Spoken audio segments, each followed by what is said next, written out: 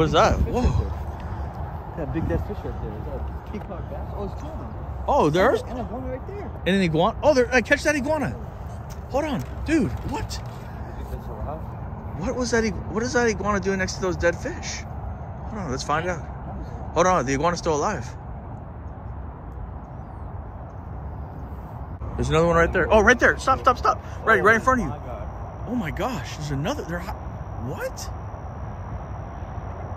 No way. Got him. I got him right there. Yeah. Yeah. Got iguana on now. Now it's live action now. Yeah, get him out that bush. Hold on, we gotta ask them, why are two iguanas over these dead fish? We need to ask him that question. Yeah, oh, get that hey, iguana. whoa, whoa, where you going? We need to know. Silly iguana. There we go. Nice grab. Yeah. The skin's getting kind of cold too. Some of them probably didn't thaw out all the way yet, right? Yeah, exactly. It's been warmer, but it hasn't been hot, you know? Trying to catch up on the sunlight. Yeah, but there was another one right here, and look at these two dead fish right here. So we're just trying to make, you know, put two and two together here and just make a, you know, scientific assumption that maybe, for some reason or another, the dead fish here attracted the iguanas here for some reason. Were they trying to eat the fish? We don't know about that, but we know that iguanas are, you know, omnivores. They are opportunistic, guys. So maybe they're at some point they're thinking about eating some of that fish. I mean, I don't know. That's what we wanted to ask them. What were you guys doing over there? You and your buddy. Yeah, the other one bailed. This one stuck around. I don't know, guys. It's our first iguana here. We're gonna look around some more. Hopefully, we see some more, and then we can kind of get some more conclusions together. But that's just an observation, guys. We're not scientists or anything like that. We are just making observations from what we see here in the field. That's my disclaimer. I'm out. So we had some questions to ask him. Go ahead and ask him some questions, Roddy. What were you doing out there sunbathing all by yourself? Where'd your friend go? We don't know. He dipped out. Yeah, I really want to know why they were out there looking at those fish. And then look over here. We got some ducks over here about the fish too. It seems like with death comes more life, guys, because, you know, death, it's like a circle of life or something like that. Death brings new life, put it like that. If the animals don't eat it, guys, the earth will eat it, and when the earth eats it, it will make more food for more animals to eat. So there's always like different circles of life going on with death in a strange way. But anyways, speaking of that, we got him bagged. We do got to ask him those questions about what they're doing next to the fish. Let's go see if we can get another iguana. Yeah, take a look at the skin right here. He's actually shedding. Right here. Really? Yeah. You see that, right? Yeah, you know what? Some people sent me a picture of iguana skin, and they're like, oh my gosh, we're getting close. You want to go ahead and try to pull it off? Yeah. Oh, wow. Oh, okay. You can kind of see that right there. So if you see this on your property, iguana shed or reptile shed, you know, if you see that, you definitely know that there's some kind of iguana or snake close by. Just FYI. Exactly, just a heads up. But he's kind of cute though. No, there's more dead fish everywhere. Another big peacock bass. And they're big too. They're not like baby. They're actually yeah, the tropical fish really couldn't stand you know, stand it. That's it's like a what, third or fourth dead fish we saw in this one little. Yeah, they're just starting to go bad. It's a rabbit, yo. It's right there. It's like a hedgehog or something. What is that? It's a caribou, a baby caribou, a capybara. It looks like a, oh my God, you see that capybara? See it, yeah. Right, it looks like a small capybara or a bunny. It's not a bunny. Wow. Yeah, whoa. There's bunny, guys, what's that? This would be perfect bunny habitat. It makes sense, dude. Guys, we found peacock bass out here, ducks, iguanas, and now there's wild bunnies out here, guys. Where's he at? So there's bunnies all on this golf course, guys. What we've kind of found out. It's one at 12 o'clock right there. Damn, they go in these bushes, guys.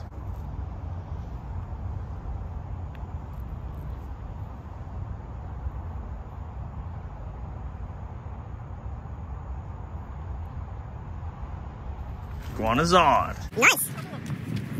Guys, this marshland is full of wildlife, guys. Look at this.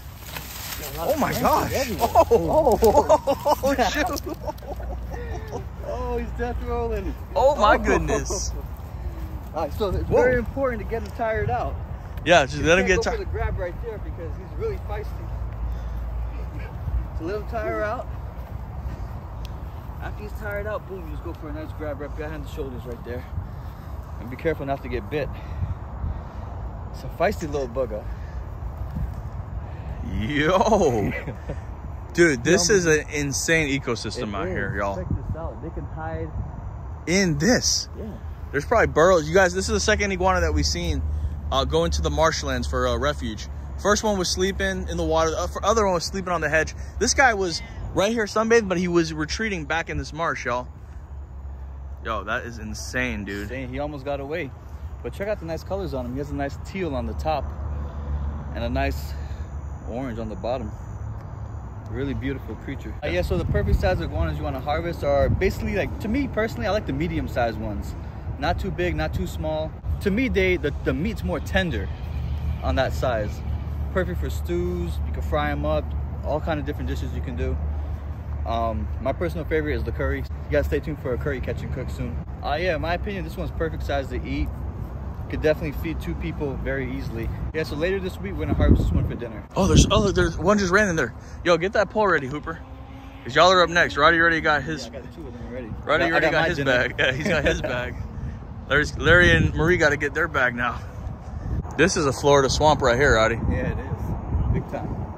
It's full of life. It's flourishing with life, y'all. Could have a lot of snakes in there too.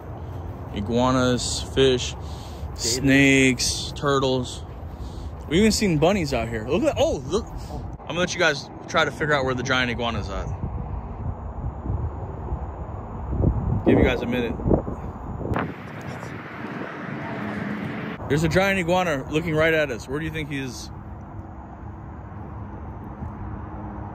Man, he's really good at camouflaging right now because I don't see him right now. He's not close by. He's not close by. He's not close by? Yeah. Oh, he's right there. I'm over here thinking he's like catchable, like right here. Oh, wow. Damn, sun grazing. There he is. Man. There he is right there. Right now he's like, you know, he's got the perfect spot. He's got protection from the tree in the back. He's got the sun hitting him perfectly. And then also he's got a good bird's eye view of us. And then if you look right above him, you'll see some females waiting for him up there in a different part of the tree mansion, you know? This is like a mansion for him. He's got his own personal sunning platform. And then you see the females, right, Artie? Yeah, I do. They're just up there, just waiting for the beast to come home. I'm telling you guys, these iguanas, y'all, it's like jungle warfare out here for them, you know? Jungle fever.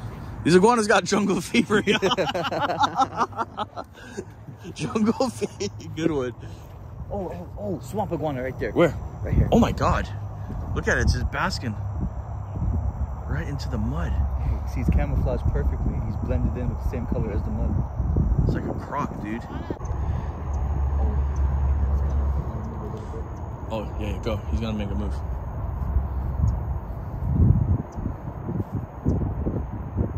Wow. You can still get him. Yep, just start going. Wow. Hooper. Walking up to him like Hooper's LeBron James. You gotta be sneaky, Hooper. Gotta be sneaky. She's right on him. She has us find the head. Yeah, she's right there. The iguana's right in there. Dude, this is a crazy environment to hunt iguanas. First for me, Roddy.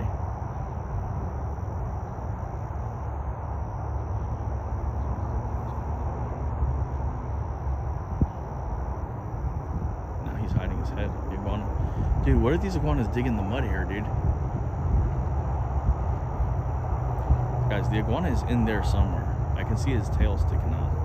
He has a lily patch protecting him, so it's kind of hard to get that new sword installed. Yeah. So it's definitely a big challenge right here. Let's see if you can... Wait, let her figure it out. You know, it's right. Oh, I see its head. Let her figure it out. Oh my gosh. Oh my gosh. This thing failed. No, she had it. No, you did. I seen it. Oh. This thing failed somehow. Oh my goodness. There was a big one there. Did you have that on camera? Are you rolling? Yeah, I'm rolling. He's still right here.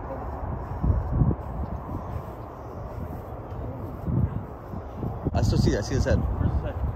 It's straight over. Yeah, right there. Straight down. He's exactly down from you.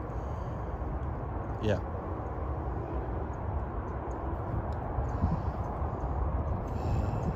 Silly iguana. That's insane.